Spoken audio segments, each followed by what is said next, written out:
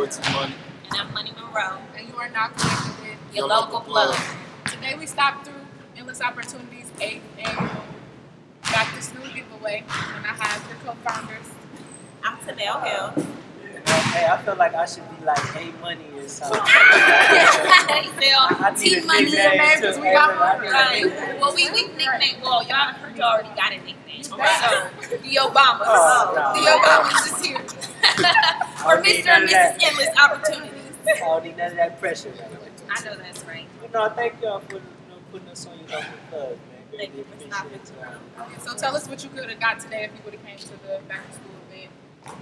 So today was our 8th annual Back to School celebration. So young men were able to get haircuts, young ladies were able to get styles, free school supplies, a ton of activities. But most importantly, it's just about putting our arms around young people when it comes around education for people that look like them. So it's our 8th year, and it's kind of mind blowing to say that it's the 8th year. But, it's been cool, man. I had a good time. Yeah, absolutely. And then just for the students to get connected with mentorship if they need it.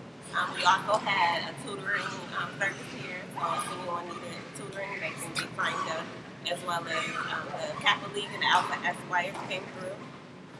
Yeah, some of the frat life, make sure that our shorties get an introduction to that as well. Oh yeah. So we wanted to ask, like, for me especially, I have a younger brother, and just educating him on the opportunity. It was something that he's never been exposed to, so he has a reluctancy in getting involved in. And I also think it comes from them not knowing that it is people who look like them that's actually running the program. Do you guys experience that, like, with, I'd say, middle school to high school students, that reluctancy just getting them involved? Absolutely. I just actually had one of my students, she's been with us for 4 years now. She sent a text message saying, I used to think that it was real corny to have a mentor, but I'm so thankful for y'all because just the different things that we exposed them to, it was something that I didn't have growing up. So when I made it to college, I felt like my sorority sisters would have that step ahead of me because they had the different resources and outlooks that I just wasn't connected to. And I think, all of us got mentors, whether they good or bad, what I'm saying? So whether we realize it or not. Right. A lot of our shorties come up in the environment where some people are trying to show them some not so good things to do. But I think, like you said, it's just letting them know that it's some people that look like them that got similar walks of life, a background that they could speak to some of the things, whether it's the streets or some family issues. We all got whether it's daddy, mommy, cousin issues. Early death, whether you're losing people to the grave or the system. But when it comes to young dudes, man, if their mama forcing them to do it, they're not really, right. And that's pretty much how I try to present it to him. Like, I don't want to make him do it or feel like he has to do it. Yeah. I want him to make the decision on his own. But it's like, especially young men, you do. And you got to force him to continue to go to different spaces. Like, for me, the best thing that I've experienced is like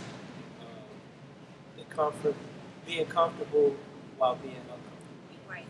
And as soon as young dudes, get to work through that, because whether you at a professional dinner, you at a table full of white folks, young boys need to be comfortable in their own skin.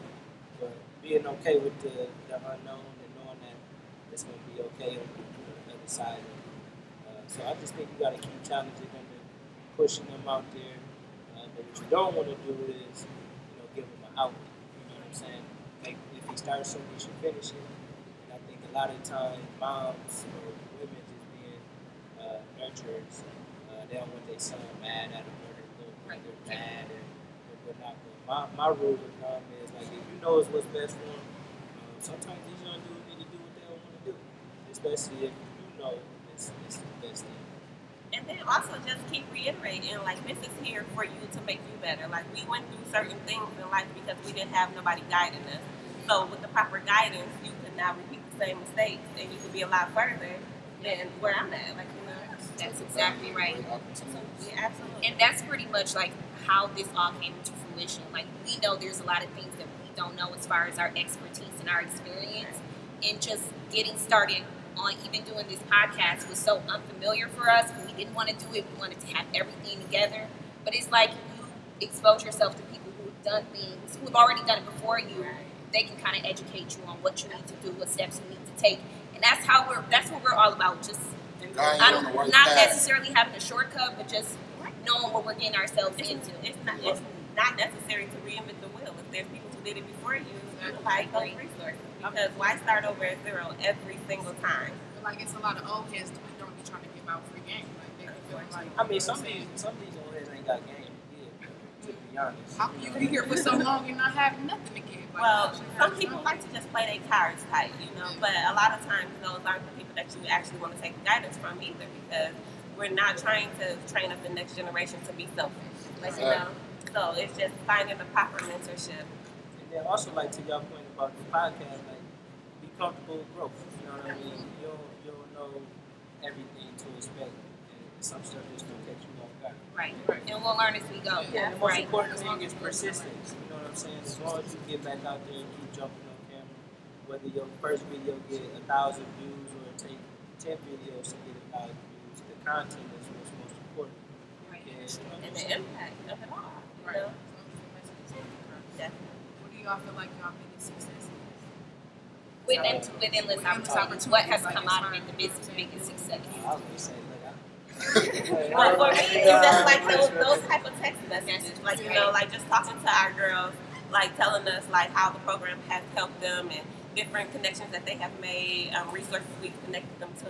Like it's just different things like that to see them like breaking out of their shells, coming out, speaking in public, just building relationships. A lot of times girls have this thing where I don't like girls and I don't want to talk, I don't want to make no new friends, and it's not about that. Like we need to empower one another. And so that's what it's all about. So like just seeing those transformations like mean the world to me. Yeah. That was the conversation when we first got here, is not being friendly. I'm not a friendly person. That may not be something I want to get involved with. And I don't think, like you said, you have to realize it is an opportunity for you. Right. So you have to take advantage of it on that basis, not just talking to people. So I don't know, how do y'all break that barrier with girls who are like antisocial and they're not outgoing? Yeah, guys do. So we do a lot of different workshops and we make you have to step out your comfort zone. Yeah. Like you have to go out and talk to, like sit with people who that you're not, that's not your normal. Like, go introduce yourself to this person and go who can collect the most business cards at this event. Just breaking them out those shells and just showing them, like for one, there's power in numbers. So anything that you would want to get done, like you need people. So just exposing them to just the different things and showing them the impact of that, of having people on your side. That sounds good. If they want to sign their kids up, where can they sign their kids up if they want to sign up? oh man, just shoot us an email at inspired@endlessopportunities.org. And then we'll take the inquiry from there and set up a one-on-one for the application. But to go back to your question about the greatest, but see, I put the bookmark right there. But for me, like just seeing, my young boys just progress into manhood, and then like we had some shorties that started off in our first mentoring cohort, come back this summer and work with the younger shorties. So like they understand the investment of their time and they resource it to the next group. And for us, that's what it's about. So if one of us grab another shorty, then he grab another shorty, we're gonna be all right. So the ones who get it and practice with, the skills and things that we taught them. Then one of them was actually here today cutting hair, so that was cool too. To have him come back and give his time and just bless him with some fresh hair. I think that's about it. Well, thank you Or we guys. can go on and on. And we're gonna need y'all at the etiquette dinner too. Yeah, that would be a nice experience because I've never done nothing like that. So yeah, I would We like gonna to do teach that. you how to use the right cup and fork and all that too. All right. So it was nice talking with Endless Opportunities. Our Thank last you for having us. connection. Thank You've you been for plugged. Signing out. And we've been plugged. That's right. Plug.